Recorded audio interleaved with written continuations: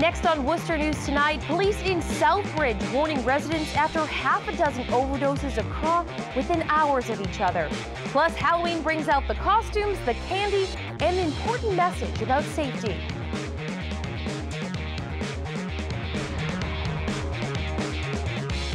Good evening and thanks for joining us. I'm Anna Botari. Harrington Hospital honors Elise Wilson tonight, the nurse who was stabbed by a patient earlier this year, as well as the people who stepped in to help save her life. Our Cam Jandro sat down with Miss Wilson today and has more. Cam? Anna, it was back in June when Elise Wilson was attacked by an unruly patient at Harrington Hospital. Today she had the chance to sit in front of the people that saved her life and say thank you. Harrington Hospital honors nurse Elise Wilson. A patient attacked and stabbed the veteran nurse 4 months ago. It was such a horrible thing. It's a horrible thing to happen, and I'm not recovered from it yet. And I really want to get everything back that was taken from me on that day. Wilson was stabbed more than 10 times. She suffered severe muscle and nerve damage and at one point needed to be resuscitated. She says the treatment she received in the first month following the attack was critical, but there's still a long way to go for a complete recovery.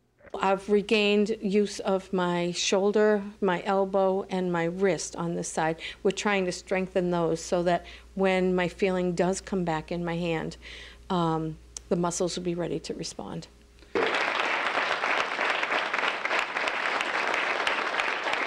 The hospital also recognized the staff and emergency service members who helped save her life. Monday, Wilson was able to hug and thank those people, some for the first time. And a lot of people that responded to that, they were from upstairs in other parts of the hospital, so I don't really know them face to face. And it was nice to be able to meet them and to actually thank them in person because I don't remember them being there. And for Wilson, her goal is to totally get back on her feet. She's doing it for herself and the people who saved her. But I'm going to work at it because they worked so hard to save my life. I have to do everything I can to get everything back that I can. Now, Wilson says she's not sure what her future holds because she's not exactly sure how much her body will heal. But she says she is going to PT twice a week to help regain her strength. Anna? Thanks, Cam.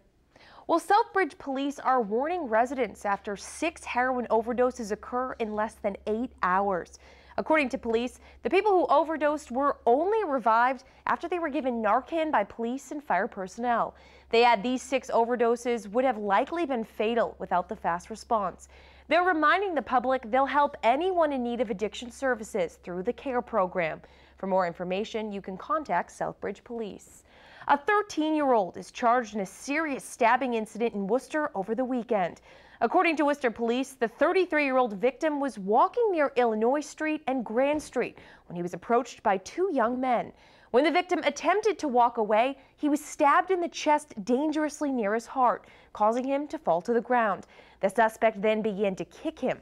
Police have charged a 13-year-old with 2 counts of assault and battery with a dangerous weapon and armed assault with intent to murder. He'll be arraigned, but no date has been set yet. As for the victim, he's expected to survive. The Worcester County District Attorney confirms Erica Mullen is sentenced to 10 to 13 years in prison for her role in a 2015 fatal stabbing. Mullen was convicted of manslaughter in the stabbing death of Carlos Estrada in University Park. She's one of 2 people charged in connection to the murder. Mullen's boyfriend is awaiting trial on a first-degree murder charge. A Worcester woman was killed Sunday night after being struck by a vehicle on Route 9. Police were still on scene in East Brookfield Monday morning. They identified the woman as 54-year-old Lisa Germain. According to Sergeant Lazarick, the driver of the vehicle who hit her fled the scene and the investigation is ongoing. Residents in the area say it was shocking to hear about the accident. It's sad and tragic that this has to happen, and you like to think a small town, but we're right on Route 9, so how small are we? People should just own up for what they do and take the consequences and show that they truly have remorse.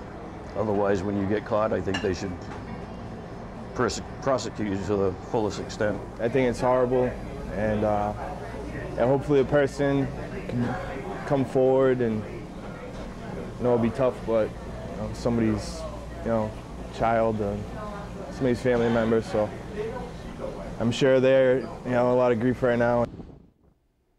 East Brookfield police say they're looking for a dark-colored GMC Train or Envoy. A 23-month-old baby in Worcester is recovering Monday after her mother accidentally hit her while backing out of the driveway. The incident happened Saturday evening on Costa Street. Police say the mother thought her daughter was in the apartment with her 4-year-old sibling. The baby was taken to the hospital with critical injuries, including head trauma. Police say the girl is currently in stable condition. The investigation is ongoing. Well, Halloween night will have its share of ghosts and goblins running around in search of candy. Police will also be out making sure the streets are safe, and they have an important message to both trick-or-treaters and drivers. Our Chandler Walsh has that story. And candy is out. The city is preparing for Halloween, but Worcester police are reminding trick-or-treaters and drivers to keep an eye out for each other. The biggest thing is just pedestrian safety, because the biggest risk is being struck by a car. Children trick-or-treating are reminded to look both ways before crossing streets, use the crosswalks, and stay with an adult. Police say lighter-colored costumes are safest, and reflectors are advised for darker costumes. Visibility can be hard for the driver, so the more you can do to make them see you, the better. Drivers are urged to be vigilant Tuesday night, since some streets will be filled with costumed kids excited about the holiday. You have to practice defensive driving and just assume that there are going to be kids running out in front of you. And so, especially for an area where you can't see that well, go incredibly slow and carefully. Emergency department physician Juan Vernon says parents should check to make sure candy is safe before eating. Make sure it's well wrapped, make sure it looks like it was meant to be that way, and be aware of the allergies that the kid might have so that they don't accidentally end up with an allergic reaction to what's in the candy. But Dr. Vernon says Halloween trips to the hospital aren't very common and are usually just for sprained ankles. Slow down. You'll get to where you need to go. Just be careful and be safe. Chandler Walsh, Worcester News Tonight. The Worcester County Sheriff's Department welcomed a new canine to the job Monday. And while he may be young, he's accomplished a lot already. Our Brittany Schaefer has the story. He figured out which envelope it was. He sat on his own, and then he went down, he nose touched it. He may only be 8 months old, but the Worcester County Sheriff Department's newest member has passed his training course. It's actually abnormal. They generally start the training around 6 to 8 months, and then they typically finish about a year. So him only being 8 months, he actually started very young and finished with a very high success rate. It's a little young to start. You got him at 3.5 months. Usually we adopt them around 8 months to a year. So the fact that he's already doing the job shows how good of a detection dog he's going to be. Zeus can sniff trace amounts of various drugs, including narcotics, marijuana, and methamphetamine. Worcester County Sheriff Lou Evangelides says drugs sealed in letters to inmates is a common problem. People are always trying to get things into a facility. It's been happening from time eternal.